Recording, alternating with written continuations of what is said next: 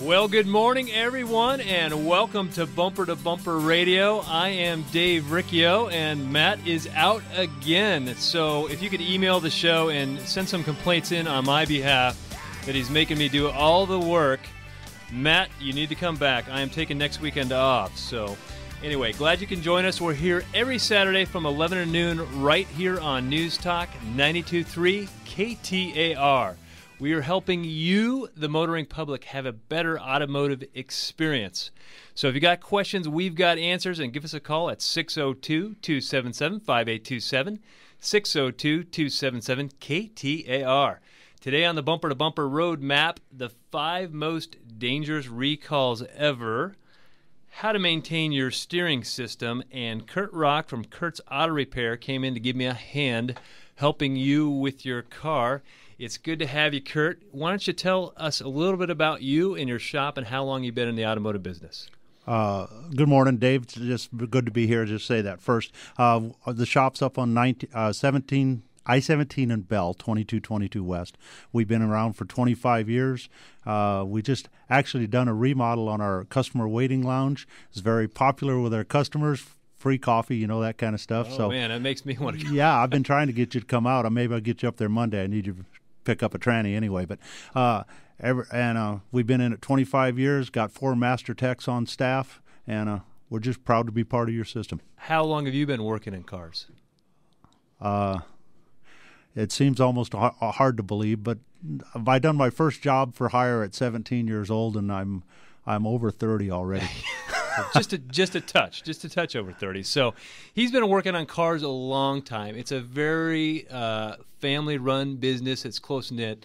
Everybody there is very experienced, and that is unusual in our business. Our business, with the marketing that's there, sometimes they're willing to put anybody in a mechanic suit and say, hey, go fix cars. But there's people that know how to fix them, and there's some people not so good at it. Yeah, a lot of shops tend to hire one really good tech and pay him well, and then have a bunch of understudies, if you will, and then that one tech runs around, you know, kind of. No, don't do that. Don't do that. Yeah. That's not good. So anyway, one of the things I don't think we've ever covered here on the show is power steering. And it is a huge topic, and I bet if you're listening to me right now and you've been in to get your car serviced, you've had someone come out to you and say, hey, you know, you need a power steering system flush. What the heck is that guy talking about, Kurt? Well, he's talking about basically exchanging all the fluid in your old system, and by doing so, you get rid of any burn fluid, any fluids that have debris such as metal debris from the pump, and any moisture from the air. And so basically, he's saying if you do this, you will get your system to last a lot longer, and it will keep your seals moist and clean. It won't run debris through your seals, and you're going to get a longer life out of your whole system. That's what he's saying. Well, when Kurt walked in the door this morning and I said, what do you think about power steering flushes? He said, well, Dave, the game has totally changed, because if you go back, and he said it was before my time. Barely before my time. He said when cars got to 100,000 miles, they were junk. Yeah. The value of them deteriorated big time. It wasn't really worth anything. You were going to go get another car. But his point was, you know, sometimes I look across my shop, Dave, and the one in the first bay has 200,000 miles in it. The one in the second bay has 250,000 miles on it. There's one in there with 120, one in there with 50,000 miles on it. We are keeping cars longer, and so now this maintenance issue becomes more of an issue. Yes, it does. If you don't do the power steering flush, you will probably service more steering system components than if you do them and you have the car a long period of time. However, it's not something that needs to be done on an annual basis or anything. Maybe every 2-3 years type of thing. Yeah, I would think that it would be good to put it in the 50,000-60,000 mile interval, something like that. Well, I noticed that power steering flushes are not in the owner's manual. No, they're not, and the reason for that is most owner's manuals are concerned with covering the life of the car up to the first 100,000 miles, I believe, when they write them. When we're going to drive them 200,000, like I just told you, we done a Volvo yesterday, and the power steering rack and hoses and stuff was well over $1,000. So would a flush made that car last longer? As a 160,000 mile car, I'm not 100% sure it would have, but not knowing the previous history, but it would have definitely If you start from new and you flushed them every 60, I believe you could get one extra service out of another 60,000 miles out of your flush, and it's not a lot of money to do it. So it's good insurance, and I believe it is beneficial to the customer. Okay, so if I'm going to keep a car, and really maybe you should think a different perspective on the way you look at your car. If I'm going to keep a car now for 150,000 miles, well, if I service the power steering at 60,000 miles and again at 120,000 miles, I could very well avoid the expensive phone call that your rack and pinion is shot, that your power steering pump has gone bad, that you need new hoses. And we were talking about the repair on that Volvo. Well, Volvo is going to tend to be a little more expensive to repair, but you could spend it anywhere. If you had to do a pump, a rack and pinion, a new supply and return hose, you could spend anywhere from $600 right on up to $2,000 on some of these high-end cars. So it's a valuable investment that you don't just want to ignore. Now, I don't want to send you as the consumer, the motoring public, into a shop thinking you got to buy everything they offer you, because people sell things to you for different reasons. And Kurt brought up the point, people are just selling you to sell you something. They want to sell something so they get a number at the end of the day. That's one way they may service you. The other way, if you have a good relationship with a shop and you know them year after year after year, they want to do what's in your best interest. And to service your power steering, they may feel is that 60,000 miles may be a good thing. But Kurt made the point that some people are just to sell you every maintenance there is possible. Yeah, there is a certain amount of profit involved in any service and a limited liability. I mean, if they put the hose back on, you don't have a lot of liability and comeback. So it becomes popular service for the quick stop places. But you know this, Dave. If somebody comes into your shop and you've never met them before and says, I think I need a tranny flush, and you look at their transmission fluid and it looks good, you're probably going to ask them, how often have you had this done? Do you have any records on this?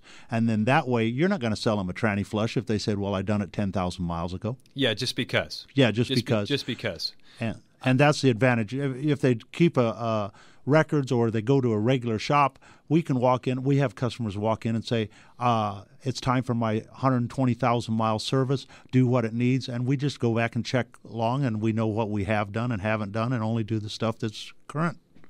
So if you're in or you're getting one of those, you're maybe in a quickie stop place, and I'm not a fan of those, but to be honest with you, sometimes that's what you need. Yes, you it is. Need to get it done quickly, and Yeah. you don't really have time. You don't need the whole car looked over. You're a good shop that you have a good relationship just did all that for you. Yes. So go ahead and get the quick oil change. Yes. I don't see anything wrong with that. But on many occasions, I want your car going into your technician that you have a relationship with, who knows the car from bumper to bumper and has seen you before, knows what you've done in the past and what you're going to do in the future. He may say, at 60 we do want to do that power steering flush. Well, if you're down the street getting a quick oil change, they do it for you at 50.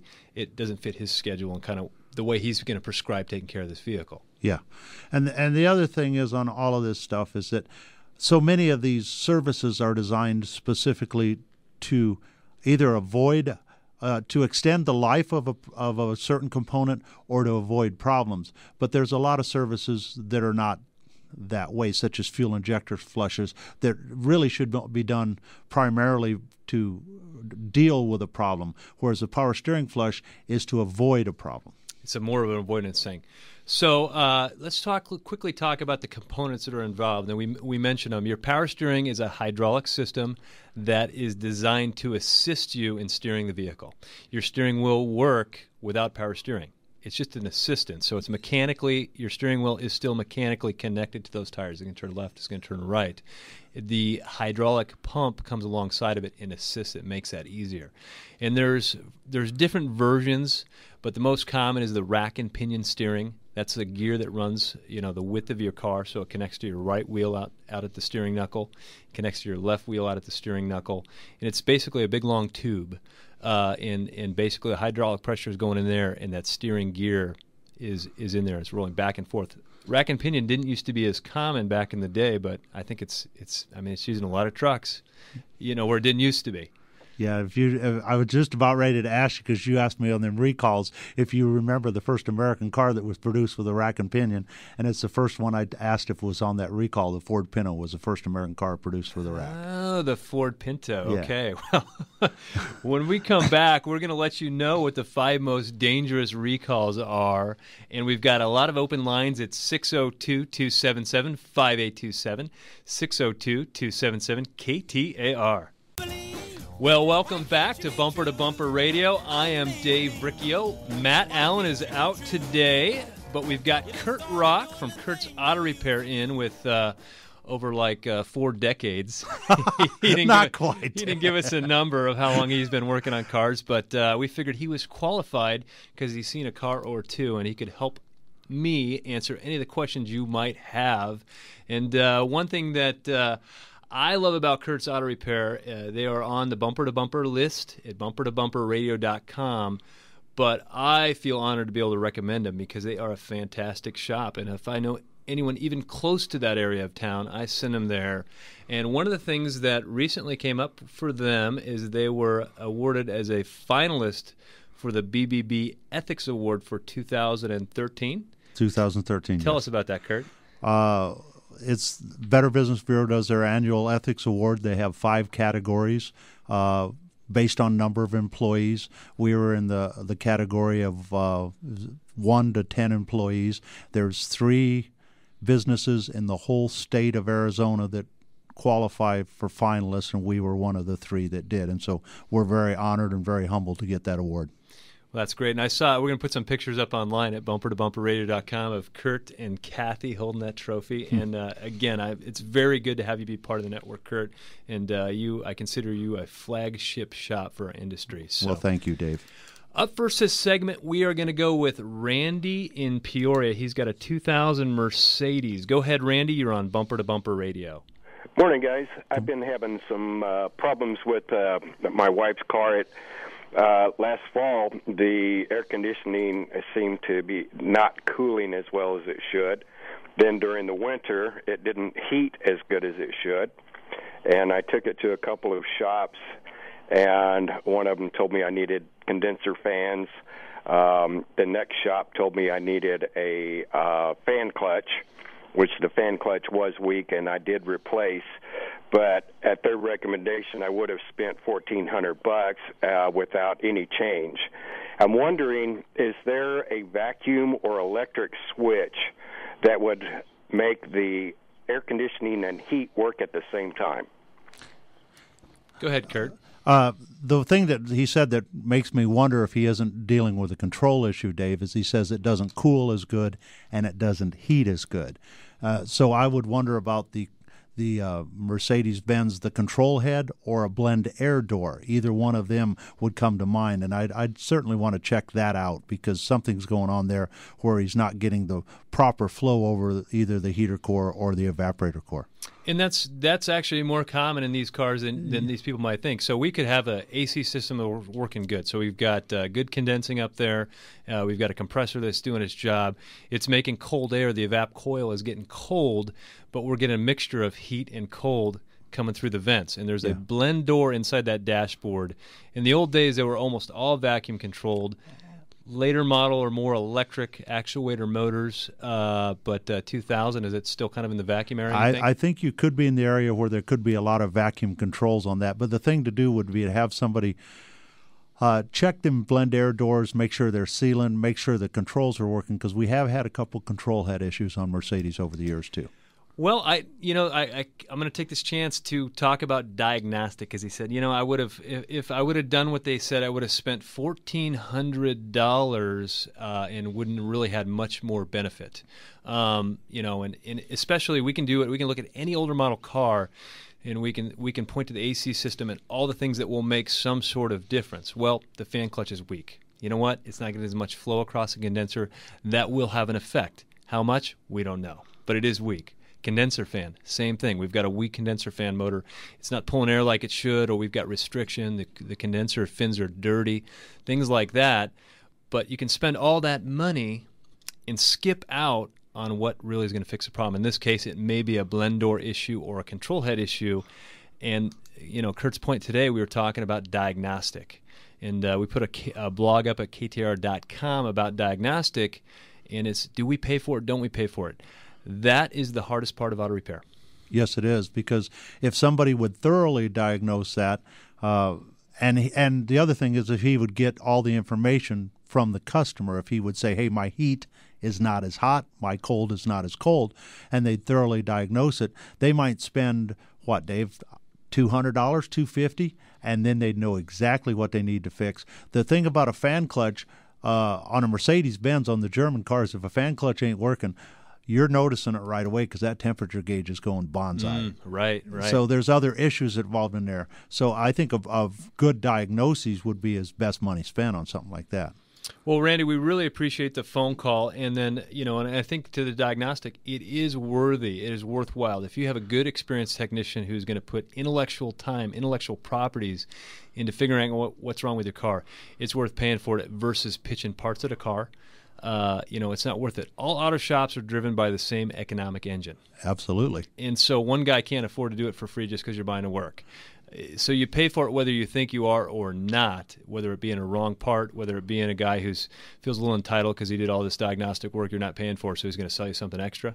You don't want a technician that's entitled. No, you do not. So we are going to go with, looks like Dave in Sun City. He's got a 2000 Saturn. Go ahead, Dave. You are on Bumper to Bumper Radio. Yeah, I just bought this car about 2 weeks ago. Very nice little unit, the LS2. Got all the bells and whistles. Very nice. I looked online because, of course, there is no owner's manual in the glove box, and I found that it requires 530 oil. And in the desert, does 5 handle it? How many miles are on that Saturn, Dave? Well, it's got an engine with 40. Engine with 40,000 miles on it. Yes. Well, this is a very common question, and this school of thought has really changed. In the old days, oils weren't as good as they are today. In the old days, we'd say, my grandfather told me to go ahead and it's awful hot out here, and I think we're going to go ahead and step that thing up to a good old 40 weight. That's all we need in Phoenix. With later model cars, correct me if I'm wrong, Kurt, I think that theory has kind of changed. It absolutely has. I have a lot of opinions on this. You don't have opinions. Yeah. The old days we had cork gaskets and loose tolerances, and we had to do something that wouldn't run out on the ground, and that's part of what they did that. Actually, viscosity enhancing packages is what boosts that up. The heavier the VI, the more heat the engine oil holds, and the slower it flows during startup. So absolutely a 530 is a good choice on that car. So I would stick with that. It's been through engineering, and they did consider, back in the old days, I'd say, well, the car was designed in Michigan. What do they know about Arizona? Well, General Motors did have a R&D out here, did they not? Yes, they did. For a lot of years, because this is a great place to test high temperatures, whether that be on brakes or on the engine or whatever it may be. So we are talking about power steering today, or anything you really want to talk about. We've got open lines at 602-277-5827, and I promise when we get back we will be talking about the 5 most dangerous recalls ever. And this list, I think, only goes back 30 years because Kurt brought to my attention some pretty dangerous bomb, ba-boom type car situations and how to stay away from those. So open lines at 602-277-5827. You are listening to Bumper Radio. Well, welcome back to Bumper Radio. I am Dave Riccio. Matt Allen is out. We've got Kurt Rock from Kurt's Auto Repair at I-17 in Bell with 4 decades of, he's going to get mad at me when I say that, of auto repair experience. He came in here to help us help you with the car. So we've got Fred, Sean, Manuel, John, and Robert.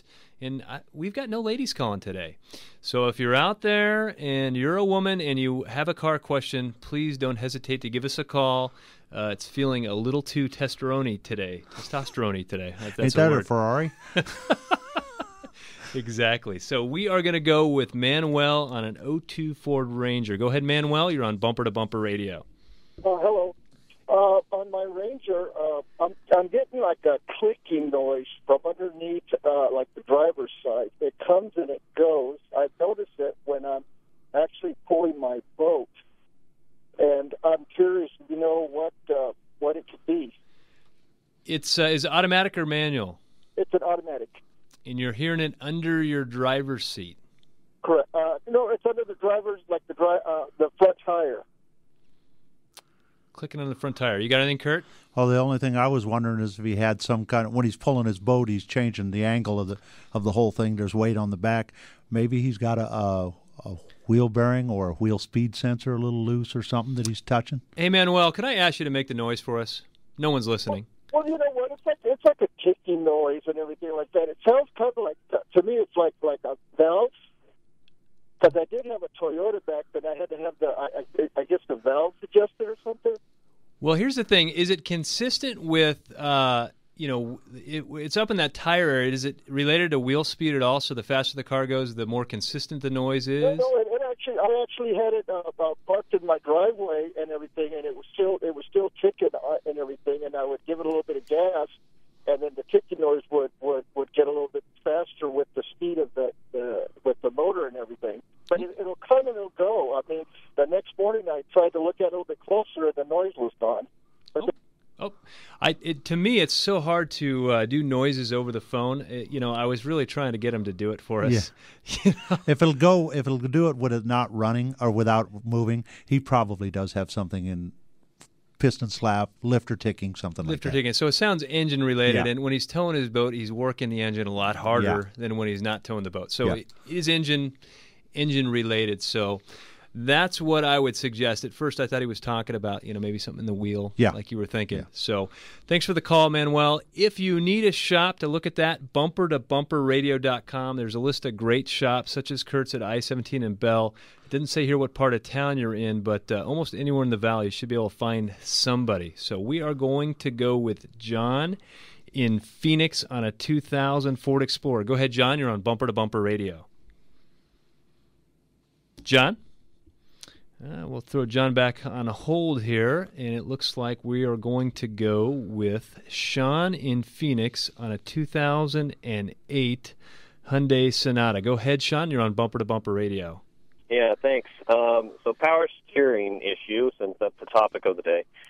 So when I'm driving, the power steering sometimes is hard, sometimes not. Typically when I'm coming off the freeway and I'm making that slight on-ramp turn, I notice as I'm turning the wheel, it gets a little hard, and then all of a sudden it'll break free, and it works great. And it's a sporadic thing. I do notice it a little bit more in the summertime as the heat, as it starts to get warmer. But we're driving on the straight streets here in Arizona. We don't use the power steering all the time, and that's what's really hard for me to determine what's going on. So when you're maneuvering in a parking lot, 3-point turn, all that stuff, is it work? Is it functioning fine there? Everything's fine. Yep. But after you go out and you cruise on the freeway and you get off the off ramp, that's when you feel it. It's just hard to move. It's hard to turn, and as I turn it more, all of a sudden it'll break free, and it's fine, no problem.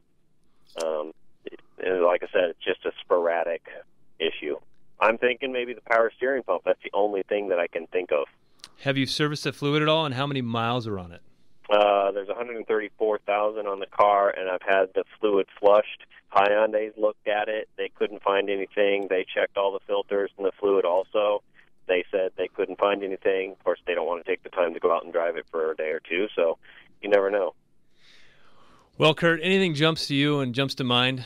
Well, it sounds like he's got a valve sticking or something in the pump or the rack or somewhere in there. And so if he serviced the fluid, he's probably just got wear and like a little binding. Binding that goes on. I mean, in my mind, and you're the general repair guy. If you're out on the freeway, the engine's running 2,500 RPM for a long length of time. Does that fluid foam at all? No, it shouldn't foam at all as long as everything is fine.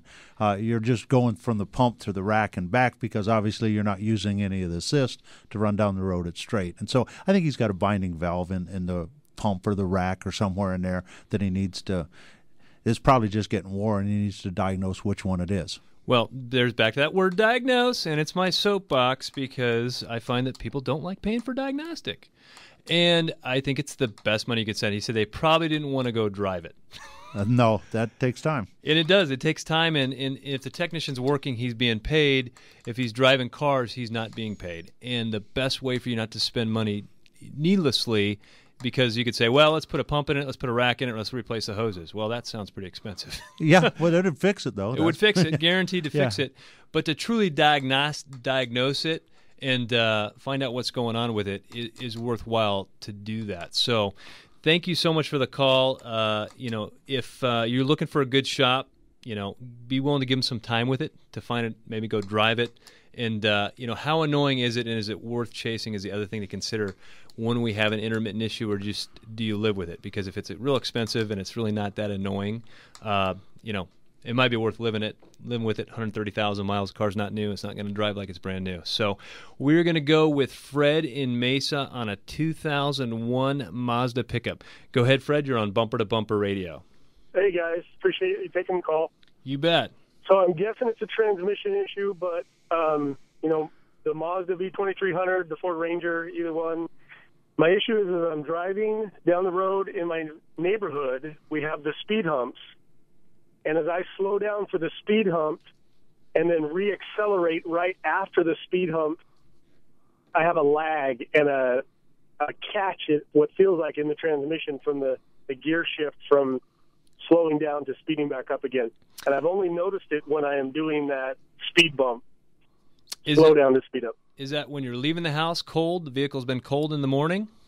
No, it is not. It's actually, now you say that, it is mostly when it's warmed up. Mostly warm. And when you say delay and then it catches, and how many miles are on it? Is it delay? Is that literally like, just a split-second delay, or does it just lag, and when it grabs, it really grabs and lets you know it? The latter. It's probably a 1 second delay, and it does grab. I don't accelerate very hard, and if I accelerate extremely softly, then it doesn't get that hard catch of the next gear. And it's 78,000 miles. 78,000 miles. It's relatively young. One of the things that I see go bad on the Rangers or on the the Mazda pickup, it's really the same thing. It's a 4R44E, and there's a couple of there's bands that apply for the gear shifts, a couple of bands, and there's servo pistons that are on the right side of the transmission. And what happens with age, the vehicle is now 14 years old, is they deteriorate, and the exhaust runs right along the right side of that transmission. So a lot of these idiosyncrasies that we get with this transmission, a lot of times we can cure by dropping the exhaust and replacing the servo pistons that apply that. So that would be the first thing that would come to my mind that I would be thinking about. And the fact that it acts different warm versus cold, I think that plays into, we've got seals or something that are going bad. So thank you so much for the call. And I've been asking Kurt here all along if he's got any guesses on my 5 worst recalls ever. And I pulled this off of Auto Week, which is actually a pretty neat little website that's out there, autoweek.com. And Kurt started naming some when he came in this morning. I go, that's not on there. That's not on there. Well, that's because it was 40 years ago, Dave. Well, right. These people only go back 35 years. So they're not, I don't think it's the 5, it says 5 worst car recalls of all time. Well, that's just not true. No. So what would you think the number 1 worst would be? And then I'll give you the real answer. Well, my initial guess was the exploding Pintos, and Dave said that was not on there, so I was wrong. What year was that? Mid-'70s is when they had all the hassles with them. Mid-'70s. Okay, so if you're looking for a used car, Pinto is probably not a good choice unless you're going to get the license plate ba-boom. Then I think it is worth it just for the nostalgia, the whole deal. Yeah, and you may want to stay away from the Firestone 500 tires that year or two. So the earliest one they went here was 1981, General Motors, and it was on the Chevrolet Malibu and a few other vehicles. It affected 5.8 million cars, and it was loose steering bolts. So the steering would just come disconnected while you're driving down the road. So that's the number 5. So that's the least severe. I don't remember that. Do you remember that? I'm not sure that if it was steering bolts or it was that rag joint in the steering column. I think it might have been that. Okay, that's exactly what it says. Man, Kurt's good. He's been doing this 40 years. Sometimes a suspension bolt coming loose isn't a big deal, but sometimes it's a 1981 General Motors model. A loose suspension bolt was found actually to cause the car's steering column to become disabled. Yeah. That's it. Yeah. Pretty good. All right, the next one up, and Kurt did guess this one, is a 1996 Ford Ranger, and apparently these things just burst into flames. Do you remember that one? I remember there was a few of them, but I was wondering if that wasn't that switch that had constant power all the time, and then it'd get to leaking, and then it'd burst into flames and kind of cause garages to burn down, which were attached to houses and stuff. Yeah, that one's frowned upon. It says here there was no one killed to this one, but a lot of garages, a lot of houses burned down. I remember Ford Tauruses bursting into flames, and I thought it was ignition switch related, but that's not on here. And I actually saw one burst into flames right across the street from the shop I changed tires at when I was a kid. So the next 2004 General Motors, this one does not impress me. It's not hair-raising. I don't even know why they put it here. Apparently tailgates were falling off. Have you heard anything about that? Well, it don't impress you because you weren't following the car. No, right. I guess it would be more impressive yeah, then, you'd be wouldn't more it? impressed if you were following them. So the cables were getting corroded, and it was just falling off the car. I don't even remember hearing about this one. I think I heard something about that. Okay. Now, number 2 on the list, the 2005 through 2009 Ford vehicles affected 8.6 million. And again, let's see, this was related to the cruise control. You remember this? Yes, that's the cruise control switch that they didn't have. They had a constant power source to it. Apparently, these things burst into flames. Yeah. Why is this a problem? Well, if you're the neighbor, you'd know. All right. Well, the number one, other than cars bursting into flames, was 2009 through 2011 Toyota Corolla type vehicles that they said the gas pedal was sticking underneath the floor mat. I think that was bogus, but the reason this one is number 1 is there was 31 deaths related to this floor mat problem. Do you believe it, floor mat? I believe there's 31 deaths related. I've got my doubts. I have a customer that experienced that, and if you talk to her, she will vehemently deny that it was a floor mat. But floor mat deal. I never bought it, but we've got open lines at 602-277-5827, 602-277-KTR. You're listening to Bumper Radio. Well, welcome back to Bumper Radio. I am Dave Riccio, and Matt Allen is out, so we've got Kurt Rock from Kurt's Auto Repair. That is at I-17 and Bell Road is the closest cross street that I can point out to you. Fantastic shop, very family run, and he mentioned all ASE master technicians work there? No, I've got all my technicians are ASE certified. I've got 4 master techs in the shop. 4 master techs. That's pretty rare. So everyone that's going to be looking at your car knows what they're doing. It's not some guy running around going, "Oh, don't do that. Don't put that there. Don't pour that in there." So they all know what they're doing, and your car is an investment. You want it taken care of. You want to trust it the right people. Kurt's is just an example of all the great shops that you find at Bumper to Bumper Radio. I believe there's literally 800 auto shops in this town. There's a bunch.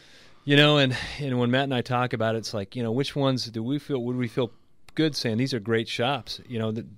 There's some we know and some we don't know, but there is a lot of good people in our business, whether we know them or not. That is true. In our profession, just because they're not part of the Bumper to Bumper, if you got a great relationship with them, stick with them. If you're looking for a great relationship with the shop, bumpertobumperradio.com. We've got Kay, Robert, and Adam. We're going to go with Kay because she is the first lady caller of the day. Go ahead, Kay. You're on Bumper to Bumper Radio. Hello. Okay, so I have a 2-part question. Recently, my car, I was on the freeway, and it completely just stopped. And I took it to the dealership, and we found out all the, what do you want to call it, the inside, when you open the trunk, and you have all your little pulleys. I'm not sure what you call them, but they're all broken. All the little rubber. Okay, it's I should have mentioned to Kurt because Kurt's here in the dark. It's a 2000 Mercedes. So you're driving on the freeway, your car just quits. Yes, and all the belts were they were off. Everything that's in the inside when you open it, all the belts were off. They were torn apart. Okay, did you get it? You got it towed into the shop from there? I did, and they told me they'll fix it because I had purchased it recently. And what happened afterwards, maybe a couple days later, I pull in my garage, and there's just liquid coming from the bottom, fluid. And now I noticed it's my power steering. I haven't had a chance to take it back, and my question is, should I take it? Could it be part of the repair? Is the power steering something they would have had to take apart to get to So is all the belts they replaced, or would it be another fee of repair? They could all be related, or they could totally not be related based off of what you're saying. So more than likely, the car threw a belt out there on the freeway.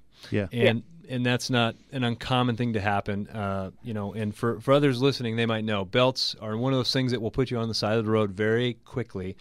So when your technician that you trust and have a relationship with tells you it's time for a belt, go ahead and buy it. It's money well spent. Yeah. So it very well could be just that it threw belts. Well, I was thinking maybe some collateral damage from the belts because they get all twisted up and everything. And if they'd have got in behind that seal on that pulley, it could be related, but not really part of the repair, just collateral damage. Collateral damage, and that does happen a lot. Yeah. So the other thing I was thinking is, maybe the power steering was leaking and it got on the belt, and that's why it threw a belt. That's possible. Possible, too. So they could be related. They could be completely unrelated. But they sound like they took care of you when the belts came off, and just go to them and say, hey, this is what happened, and they'll shoot you straight. Yeah. So anyway, thanks so much for the call, Kate. We are going to go with Robert in Phoenix on a 1985 Buick Regal. Go ahead, Robert. You're on Bumper to Bumper Radio. Yeah, I got a car that's been sitting in the garage for about a little over a year. It's got a little less than half a tank in it, and I was wondering, is it okay to start it up? Also, when I was running it before, it used to spit out a little bit of water. Do I have any head gasket issues with that? What's a little bit of water? Just a tiny bit. It's just, it's just spitting it out, just like every so often. For sure. Well, I think to the water question, a lot of water is actually created in the combustion process, and people don't realize that. That's how your exhaust gets rusty. So we're going to hope you don't have a blown head gasket, because that would be no fun. But what do you think about the gas sitting for a year, Kurt? If it was my car, and I've had two of these lately, one this week and one a month ago, we drained the tank, put in fresh, then start it and see what we got. Just change the fuel filter, put in fresh fuel, and see what you got. Most of the time, you'll be fine. That much a year old on gas that ain't been treated, it could cause more trouble than it's worth. So I think it'd be worth draining it. Now, if you're going to set a car and you were going to store it for 6 months or a year, does that treated gas with that stay bill that you can add to it, does it certainly help it? It certainly helps it. Okay, so that's a worthwhile product. Yeah, and the other problem is if the tank's got half a tank of gas, then any moisture gets in it, you'll get rust in the tank and stuff in that gas too. So I'd put in a full tank of fresh gas, a new oil, a new fuel filter, and then see what you got. Thanks for the call, Robert. We are going to go with Adam in Tempe on a 2003 Nissan Xterra. Go ahead, Adam. You're on Bumper to Bumper Radio. Good afternoon. Well, I'll keep it short. Basically what I'm having is in the summertime, the car, if it sits at idle, it'll start to creep up to hot. Last year we blew out one of the hoses, had the hose replaced, and the system flushed out. Now, after that, during the wintertime months, runs just fine. You can idle it forever, no problem. But as we start to creep up into the higher temperatures, the longer you sit at idle, you'll start to see that temperature sensor creep up towards the red line. Once you start moving again, it goes right back to normal, and it runs just fine. I'm wondering if that could be a thermostat issue. I don't have any check engine lights or anything showing up. Did you do the hose repair yourself, or was it performed by an auto shop? We did the hose repair ourselves, and then we had the system flushed professionally after that, thinking that maybe it had some air in the lines or something. Okay. Well, I think one of the things that we mentioned here in the past is that when you have a hose blow off and we refill the system, late model cars, it's so hard to get all the air out of the system. So when you have an air pocket in there, it's hard to get it bled out, and we vacuum fill these cooling systems. So that's the first thing that comes to my mind. I was wondering if it was an engine-driven cooling fan or an electronic cooling fan heating at an idle, if he's got a pair of fans and one of them not working, or a clutch fan that ain't working and he has to have some movement over it. He said he had it flushed later, so hopefully they done a good job of removing that. But I'd be looking at that or a plugged radiator or something like that. Well, Adam, you were lucky because you were in Tempe, and basically right off McClintock, you've got Arizona import specialist Joel Bartko owns the place. He worked at Nissan for 2 decades before he went into his own business, so he's fantastic with Nissan Xterras. He's just one of the great shops at bumpertobumperradio.com. So Kurt, thanks for coming in. Tell us again where your shop's at. I-17 and Bell. Thanks, Dave. Thanks, Peter, for putting on a great show. And if you're looking for a great shop to get a relationship going with, everybody's got to have a guy. You got to have a car guy. BumperToBumperRadio.com. I am expecting Matt to be back with us next week. It's going to feel a little strange. Thanks so much.